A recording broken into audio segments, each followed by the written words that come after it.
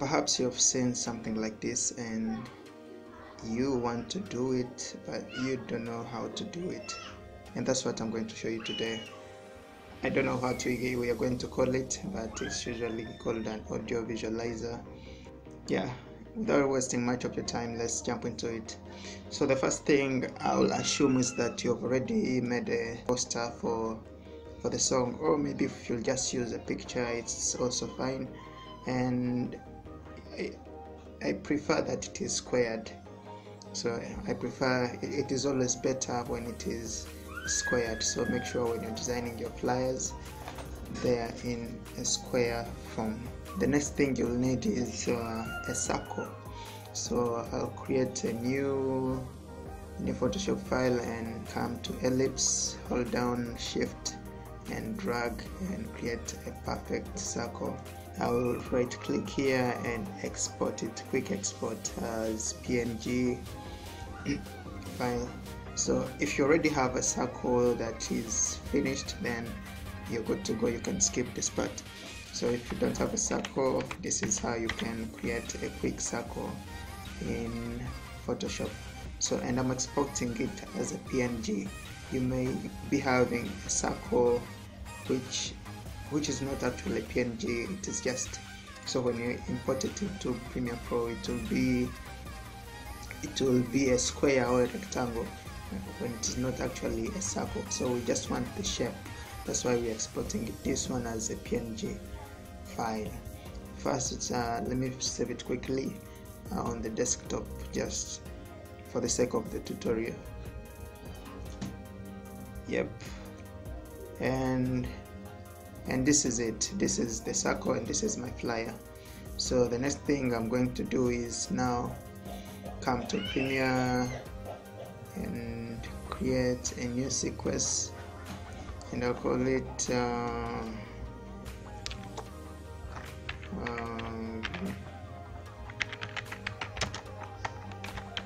tutorial, and hit and choose the full HD and hit OK.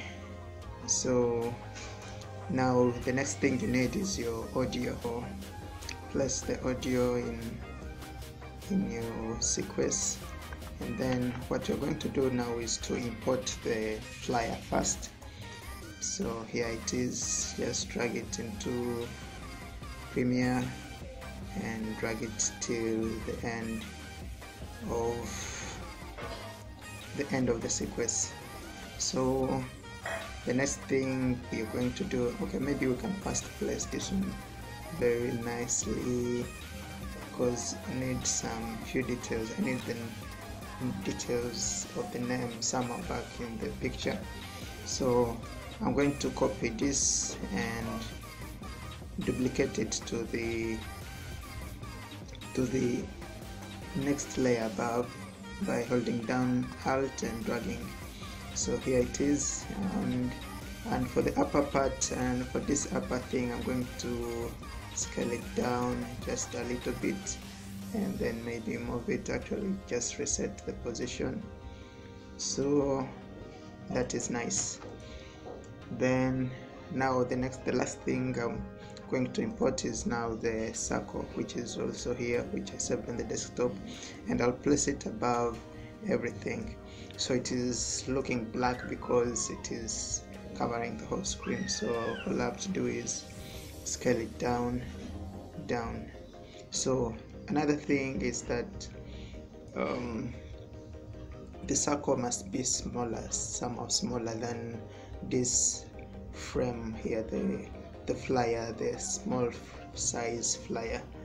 So what I'm going to do now is go to the effects tab. If you're not seeing it, you can still come to window and choose effects. So effects and look for track matte. I'll place the track matte. So select the second layer, which is this small rectangle, this small square, this small flyer, then apply the track matte effect to it, and then come to the matte layer and choose video 3. Usually it always shows the layers that are above that layer which has the clip with the effect on it. So since our circle is on layer video 3, that's why now we have to choose video 3. So that means if it was on video 4, we'll choose video 4, and so on and so on.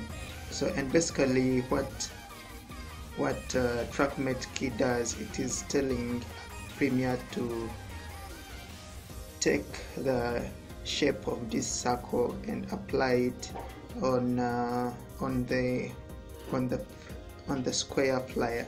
So and that's it. So as you can see, the circle is here a little bit. So, and if it happens to appear like that, don't panic.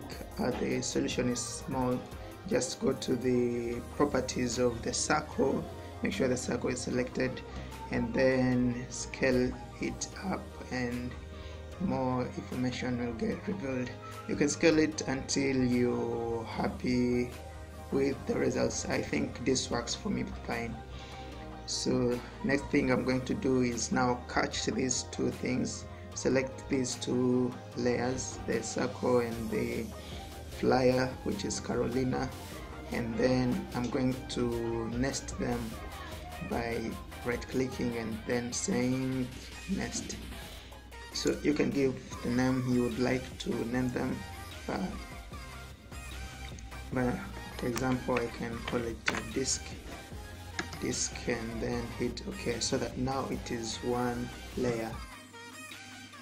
So now what we are going to do, we are going to apply a Gaussian blur to the bottom layer, the background layer. So we can come to the effects tab and search for Gaussian blur. It is in the blend sharpen folder, and apply it to this bottom layer, the background, and increase the blurriness to a good number, around 50 or even more. You can actually even type in the amount you want. Let's try 77. I think that's good for me. Yep.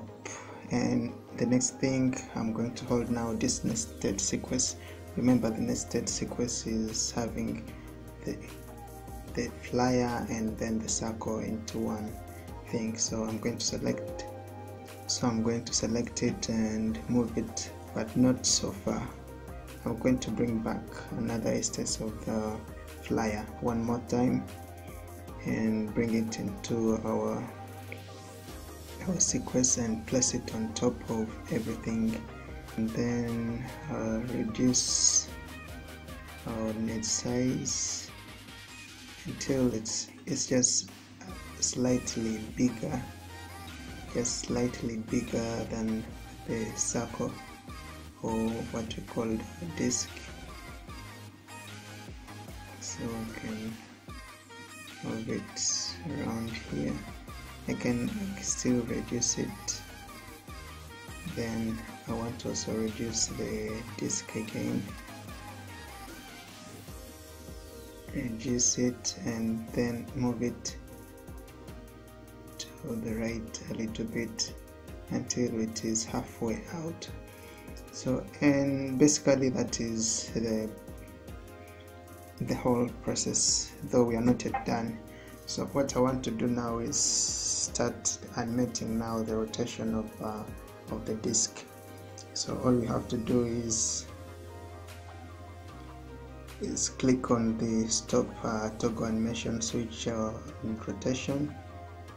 Then I want it to rotate, to make full 9 full rotations around throughout the song.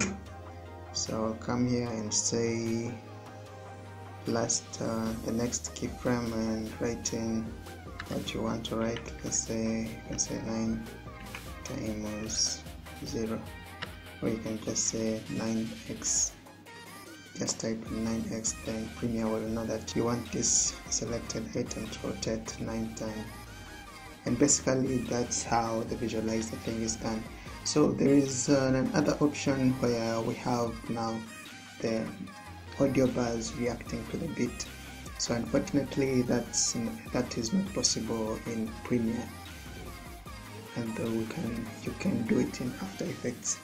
So maybe I'll make another tutorial on that, because you can make it in After Effects and export it as a transparent file, a QuickTime file with its transparency, then come and apply it in your Premiere project.